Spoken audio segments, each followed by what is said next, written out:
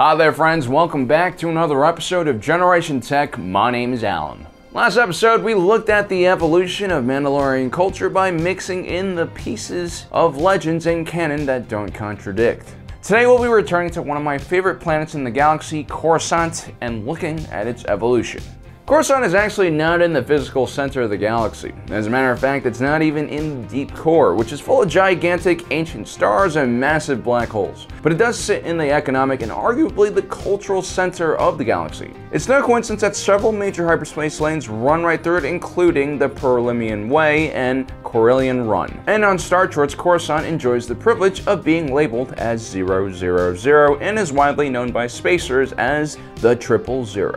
Coruscant is also on a short list of the potential homeworlds of one of the most important races in the entire Star Wars galaxy, humanity. Before Coruscant became a Seminopolis covered in several miles deep of Durasteel and Duracrete, it was a natural world not all that different from Earth.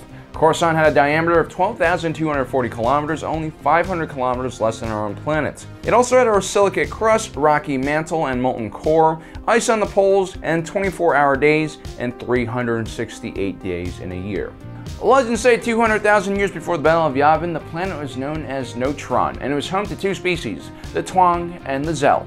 The Twang were gray-skinned, and we mentioned them in our last video because they started the Mandalorian warrior culture. No one really is sure who the Zell were or what they looked like, but they're assumed to be the ancestors of the human race. The only records we have of them come through ancient poetry and ancient stories. The Zell were made up of 13 nations which formed the battalions of Zell, and together they fought against the Twang. Eventually the Zell managed to defeat the Twang and drive them off the planet and become the sole inhabitants of the planet. The Zell would continue developing Coruscant and started building some of the first skyscrapers on the planet. Archaeologists believe the P-Trax Historical Center in the northern area of the Galactic City is an example of some of the earliest skyscrapers ever built on this planet. 100,000 years before the Battle of Yavin, an advanced Kalumi species observed the planet now known as Coruscant, but saw it as primitive. 90,000 years before the Battle of Yavin, the Gree arrived on Coruscant, and here is where we see the first records of the word human being mentioned. Shortly after the Gree arrived, the human population would explode. With the Gree's help, advanced infrastructure was developed to provide services across the planet, including atmospheric scrubbers, water, power and waste management, recycling plants, and gigantic hydroponic farms. At this time, the Galactic City began expanding upwards as a tiered city. The infrastructure that the Grey helped the humans create would continue to get buried under more layers of the city and help keep the planet running for many thousands of years. By that time, the infrastructure would simply be known as the Works. It was around this time that the Coruscanti began launching their garbage and flat Coruscant believers into a nearby star in waste containers. This was in order to conserve the increasingly valuable space left on the planet. 30,000 years before the Battle of Yavin, the Rakatan Infinite Empire found Coruscant and invaded it. The Rakatans would go on to invent some of the most important technologies in the Star Wars galaxy, including lightsabers, hyperdrives, and battle droids. But just like the most toxic YouTube commenters, all Rakatan technology was powered by the dark side of the Force, which in turn was powered by suppressed emotions, broken dreams, and excessive amounts of junk food. The humans were enslaved by the Rakatans and shipped across the Rakatan Infinite Empire, which is one of the main reasons why so many planets in the core region of the galaxy have native human populations. Eventually, a terrible plague swept across the Rakatan Empire, disconnecting the aliens from the Force, rendering their technology useless. Within a few generations, the Rakatan Empire was all but destroyed, and the Rakatan species returned to their previous primitive form. By 25,200 years before the Battle of Yavin, the Coruscanti had retaken their planet and reverse engineered many of the technologies that the Rakatans had left behind. The Coruscanti developed sleeper ships with cryo chambers and began exploring the known galaxy, seeding many different planets in the mid and eventually outer rims. By 25,053 years before the Battle of Yavin, Coruscant was in contact with several worlds, including Duros, Alderaan, Corellia, and already establishing itself as the galactic center for trade, culture, and eventually politics. Right around this time, the Unification War happened, although historians aren't really sure who fought on what side in this war. But the historical records seem to state that the Jedi were involved in some battle against the so-called Forces of Evil, which kind of sounds like Jedi propaganda and the genocide of Force users who don't seem to agree with them. Anyway, out of the Unification War, the Galactic Constitution was ratified, which signaled the start of the First Galactic Republic. The Constitution outlined a balanced system with an executive, legislative, and judicial branch.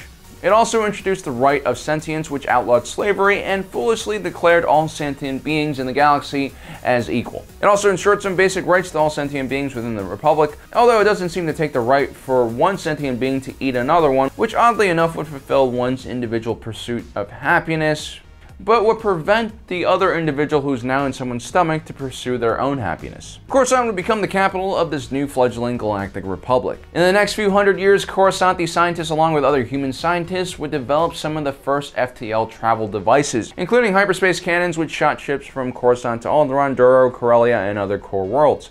And in around 25,000 years before the Battle of Yavin, the Corellians finally reverse-engineered the Rakan hyperdrive, rapidly expanding space exploration and bringing new planets into the Republic. 24,500 years before the Battle of Yavin, Coruscant got caught in the Great Schism, which was a civil war fought between the Jedi and the legions of Leto. This would become one of the first of many wars between the Jedi and the dark side of the Force. 24,000 years before the Battle of Yavin, the Tiones, who were originally Coruscanti colonists who had arrived into the Outer Rim on sleeper ships, launched an aggressive campaign down the Perlemian trade route and eventually made it to Coruscant and bombarded the surface with pressure bombs. The Republic launched the newly created fleet and drove the Tiones back to their own colonies. It was around this time that the Republic City, one of the larger cities on the planet's surface, began engulfing all the other gigantic cities on the world and formed the worldwide city known as Galactic City. Only one other planet rivaled Coruscant during this period of time, and that was Alsakan. It was a former Coruscanti colony and one of the founding members of the Galactic Republic. Alsakan was the gateway to the planets along the Perlemian trade route in the northern dependencies. The Alsakans had favored a much more looser economic alliance instead of the more encompassing and bureaucratic Galactic Republic. They soon began resenting Coruscant and all of the other core worlds in the Arrowhead region, otherwise known as the Spin. Soon the Alsakan began uniting with its allies on the Perlemian Way, and they would become known as the Axis. Soon the planets in the Axis and merchants from the Spin began fighting over resource-rich planets between the two regions, which would lead to the first of 17 Alsakan-Coruscant wars in the next 14,000 years. 15,500 years before the Battle of Yavin, Republic scouts in the outer rim of the galaxy discovered the Dino Gwyn. These were gigantic fire-breathing reptiles. They terrified the scouts and they opened fire, and the gigantic space dragons followed them back to Coruscant. Instead of attacking them, the Chancellor at the time, Philoren, decided to try to negotiate a peace with the gigantic space dragons. Fortunately, they were actually intelligent and quite peaceful. Together, the leader of the space dragons and the Supreme Chancellor established the first University of Coruscant. Funny enough, that origin story is very similar to Penn State's. 12,000 years before the Battle of Yavin, further educational infrastructure was created when the Galactic Museum was built. It would become an archive for all galactic history. 5,000 years before the Battle of Yavin, the Great Hyperspace War occurred. According to the canon, during the Battle of Coruscant, the Sith constructed a dark shrine over an immensely powerful force nexus in one of the mountains on the planet. The Sith were eventually driven off the planet, and the Republic were extremely grateful for the sacrifices the Jedi had made. They allowed them to build a gigantic temple complex on the same force nexus that the Sith had built their shrine on. It's believed that the Jedi had attempted to contain the dark side shrine, but instead it slowly corrupted the Order over the years, blinding them and eventually leading them to their downfall. In 3996, the Great Sith War occurred, and Sith and Mandalorian forces overran Republic defenses on the planet. But soon their offensive was repelled due to treachery amongst the Sith forces. During the Mandalorian Wars, Coruscant managed to escape major damage from the Neo-Crusader advance. 3653, in the middle of the Sith advance on the Galactic Republic during the Great Galactic War, the Sith surprisingly offered to negotiate a peace with the Republic on the planet of Alderaan. While negotiations were in process, a group of 50 Sith landed on Coruscant and attacked the Jedi Temple, followed by a gigantic Sith fleet. They managed to catch the Republic and its Jedi Guardians off guard, destroying the temple and killing most of its defenders. The Senate complex was also overrun, and the Chancellor of the Republic was assassinated. And under duress, the Republic signed the controversial Treaty of Coruscant. The Republic would give the Sith many of its Outer Rim territories, while the Sith would give Coruscant back to the Republic. This would end the Great Galactic War and start the Cold War period, which would last for another 10 years.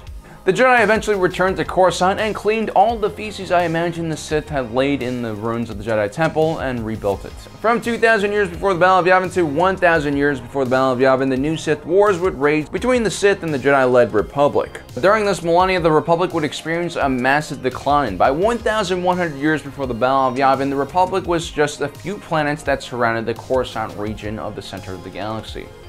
The Jedi became increasingly militant and miraculously were able to defeat the Sith after repeated battles on the planet of Ruusan. With the Sith destroyed after a millennia of continuous war, the Ruusan Reformation was passed, demilitarizing the Republic and Jedi Order. For the next 1,000 years, the Republic and Coruscant would experience a period of peace, and the Republic quickly expanded in size and became bloated, corrupted, and paralyzed by bureaucracy. Coruscant would be the center of all of it. With the removal of Chancellor Finis Valorum, Sheev Palpatine would take over and saw the Republic through the Clone Wars.